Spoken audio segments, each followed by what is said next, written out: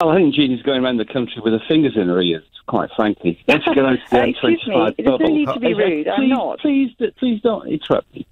When you're going around the country, we've had 6 rallies now. We're having a rally in Harrogate today in the north of England, but we've had rallies around the country. We have tens of thousands of supporters for Leave Means Leave. We had over 500,000 viewers of the first rally in Bolton 3 weeks ago, live streamed online. There's a huge amount of anger out there amongst people who voted Leave, because what the people who are the losers vote are trying to do here, because it's only the losers in the last referendum that actually want another vote, is to reverse the democratic will of the people. But John, 1 second before...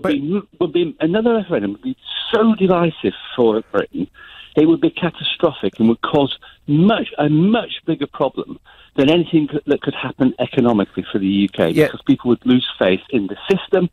And this is now not just a matter of Brexit, it's a matter of democracy. But the